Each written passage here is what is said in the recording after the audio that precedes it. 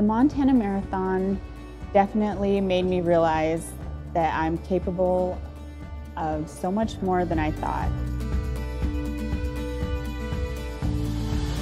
Well, I had my son in 2014, January, and I had gained a lot of weight from my pregnancy, and I decided I wanted to get healthy.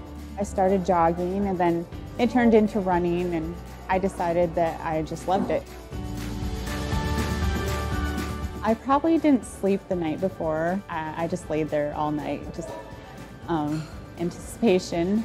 And after I got there, saw everybody that was going to run, it was really encouraging, and I got excited. Towards the end, we decided we'll run a block and we'll walk a block. And I wasn't going to stop because I knew I was so close. I would like to do the Montana Marathon again and see if I could improve my time. If you think you don't have time or it's not possible, it is.